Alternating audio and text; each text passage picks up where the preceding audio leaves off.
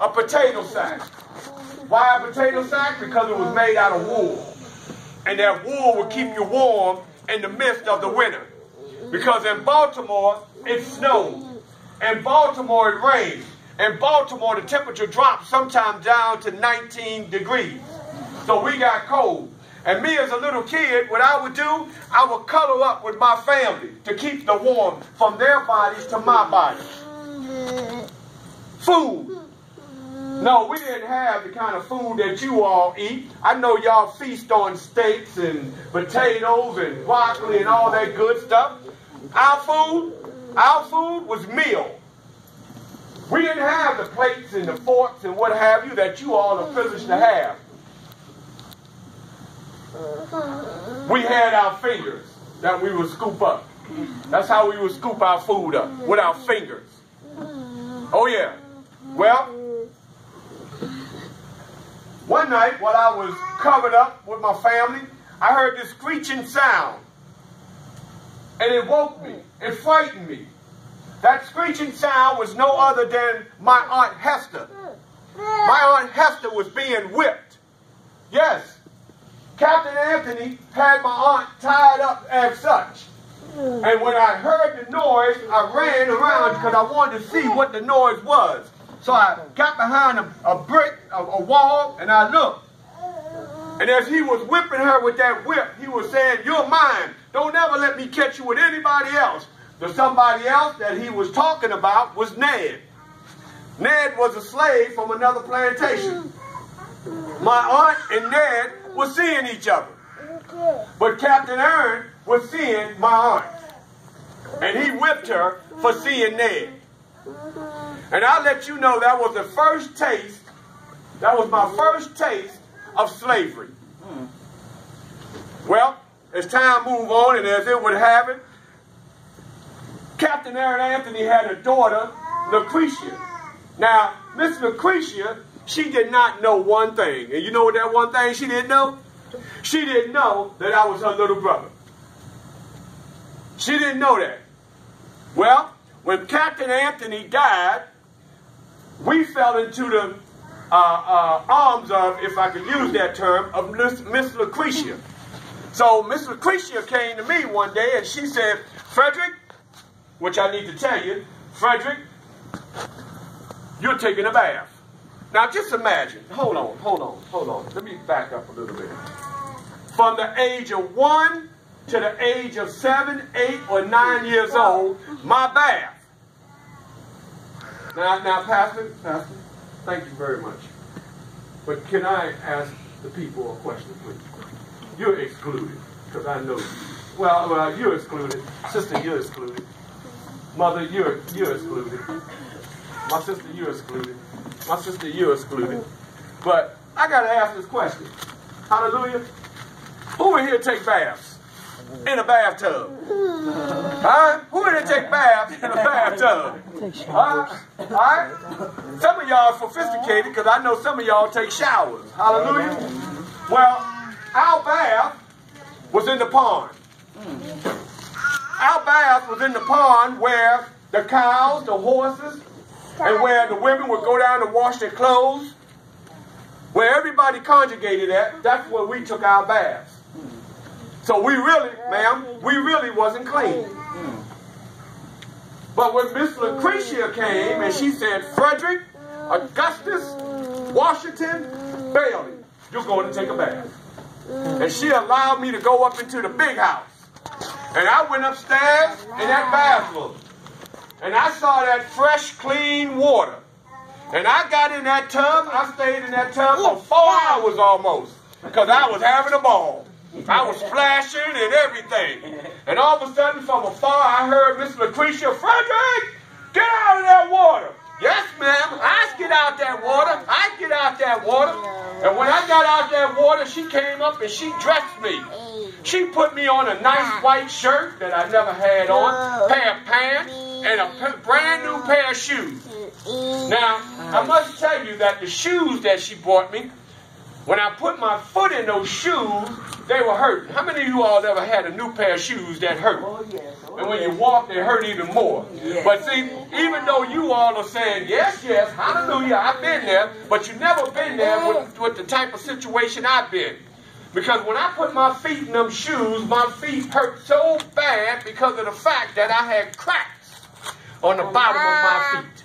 The cracks were so deep that you could actually take a pin and put it up in my feet. So you imagine squeezing my feet in those nice looking shoes, how much pain it was. Well, as we went off, they took us on over to our Miss Lucretia Ard, Miss Sophia, and her husband, Hugh Ard. When we got up to the door, and I looked over at the door of this big house, you know who I saw staring at us? I saw Miss Sophia, I saw Master Hugh Ard, and I saw little Tommy. Now, I thought something was wrong with Miss Sophia, because Miss Sophia, she was cheesing. All I saw was those big white teeth and the cheeks and the eyes. And as I got off that cart to go towards that house, because I got to let you know now, back then, you couldn't look a white person in the eye. You had to drop your head. So as I walked up, I got my head down. Miss Sophia, she in the middle. I can see her. She in the middle, and she said, Frederick, Frederick. I knew something, Pastor. I knew something was wrong with that lady. She's trying to get me a whipping. She said, Frederick, look at me, look at me. And I'm thinking, I'm like, no, I ain't going to look at that lady. That lady ain't going to whip me. So as I got up to her, she took her palm and she put it up under my cheek, under my chin, and she lifted my head up. And when she lifted my head up, I came up just like this. Now I could smell her right in my face. And she said, Frederick, open your eyes. I said, no, I said to myself, no, I am not opening my eyes because she just want to whip me. So she said, Frederick, open up your eyes. So when I went to open up my eyes, I went just like this. And when I looked, those big blue eyes were right there. Those red cheeks were right there. And that big old smile with those gigantic white teeth were right there. And she said, Frederick, welcome home. And I said, oh boy, she crazy. So she put her arms around me and she took me in. And Master Hugh said, now Frederick, you're here to take care of Tommy. You understand me? I said, yes, Master. And little Tommy was standing over there looking at me. He ain't saying nothing. He was just standing there looking at me. So anyway, as time went on, all right, Miss Sophia, she couldn't read. She had trouble reading. So you know what she used to do? She used to invite me to come and sit on the couch. Yeah. This little slave boy, she invited me to come sit on the couch. So I go sit on the couch. Can I hold that chair right there? Because I got to show y'all what I do when I sit on the couch. That's right. She'll let me sit on the couch. And then, thank you. So, first I would go want to sit on the floor, but she said, no, sit on the couch. So I sit on the couch, and we be doing ABC. And it'd be A, B, C. And all of a sudden, one day we were doing ABC, A, B, C. And all of a sudden the door opened up, and I heard this. And it was Master Hugh Ard, and he said, Miss Sophia, you better not be over there teaching them slave boys how to read. You teach them how to read, they're going to want to take over.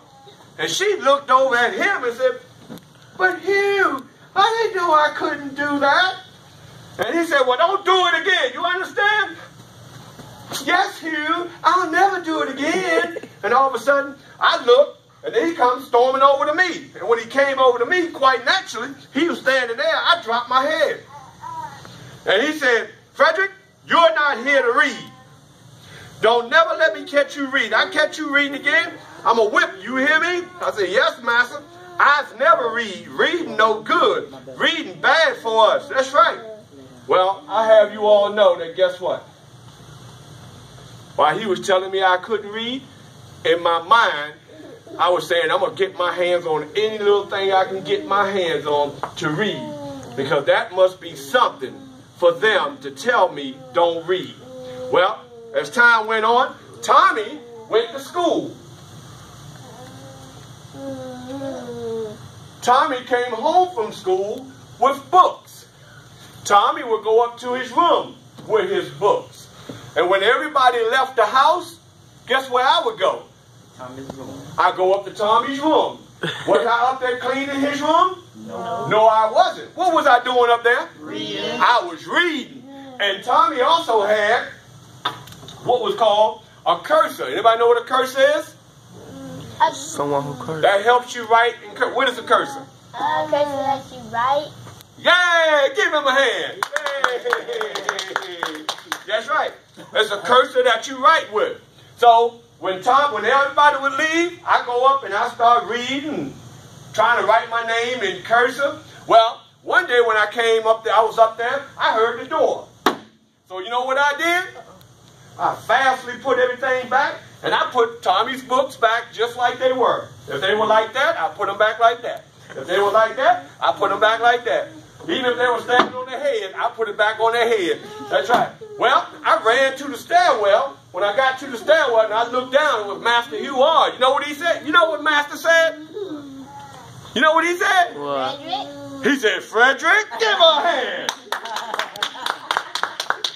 That's right. Frederick, what are you doing up there? I said, I was doing nothing. I was cleaning the room, Master. You were not up there reading, are you? I said, no, Master. Reading bad for you. I was not reading because I did not want to get a whipping, Master. He said, all right, now get down here. So I ran downstairs. Well, guess what?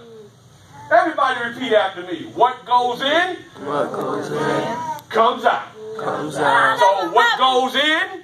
What goes in? What goes in? What goes in? Comes out. Comes out. Well, they kind of figured, Pastor. You know what they started figuring? They started figuring that little Frederick was doing something illegal. That's right. You know what they were figuring I was doing illegal? Reading. I was reading. That's right. You know why they figured that? Because I started speaking with those long words I was reading. They were just slipping off the tip of my tongue. That's right. Well, they sent me to the store, too. They used to send me to the store. Did I tell y'all that? They used to send me to the store, and guess what? When they sent me to the store, Pastor, you know what they did? They paid me. They paid me money to go to the store. Anybody want to guess how much money they paid me to go to the store? You must have been right there with me, huh? Because they paid me a penny. Give First Lady a hand. That's right. They paid me a penny.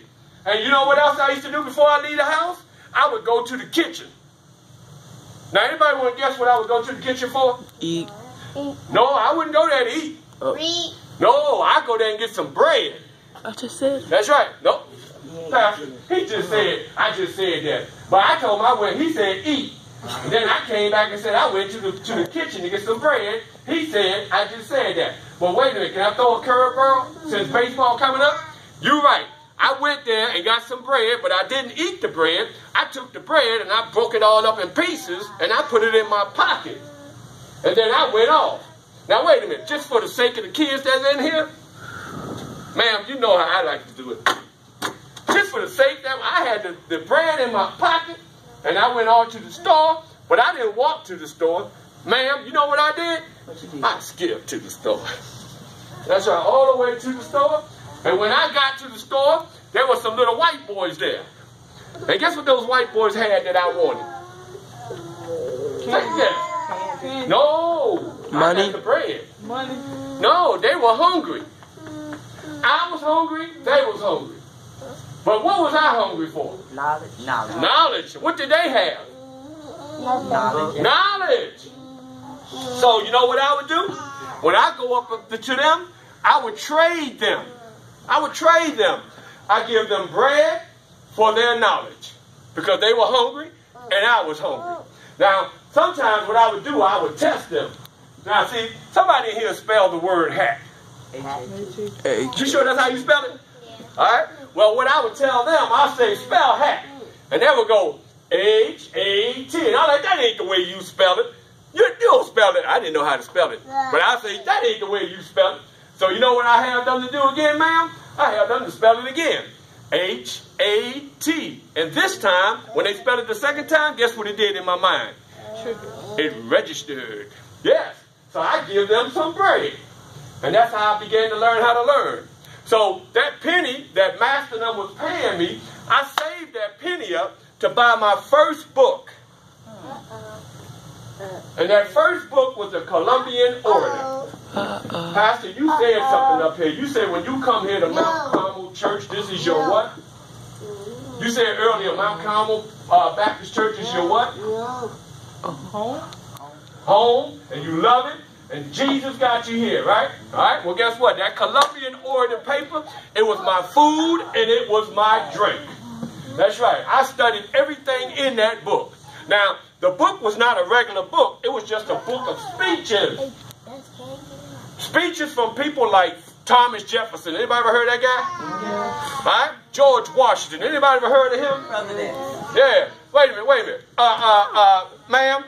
Ma'am, George Washington was our what president? What number? President. Oh, girl, look at here. Give her a round of applause. You know what, ma'am? That's your granddaughter. When you get grown, you're gonna be a teacher, and I'm gonna be your student. I'm gonna go all the way to being a child again. I'm gonna be your teacher, your student. Okay? All right. Anyway, as time moved on, because they knew I was getting a little smart for myself, and I was getting a little older. So by the time I got 14, 15 years old, they moved me. They moved me to another plantation. This plantation was run by a very mean master, Master Corvée. Now, Master Corvée, he was known as a slave breaker. Now, let me ask you something. With horses who are wild, they call them wild stallions. What do they do with them to tame them? Break them. They break them. Well, they sent me to Master Corvée to break me. And believe it or not, when I first got there, Master didn't come up to me and say, "Hey, Frederick, how you doing?" He came up to me, and the first thing he did, he whipped me. He whipped me. When I walked away, I was walking like this. 6 months later, I was walking like this. Because he had whipped me. He had broke this stallion. That's right. And you know what, son? There were times that I would go out to the Chesapeake, and I would watch the water just flow. And I say, "Lord, I wish I could be free like this water. I wish I could flow like this water. Back and forth and do what I want to do to be free." But guess what? You ready for this? I was not free. And Master would beat me every chance he would get. Well, one day we were out fanning the mill.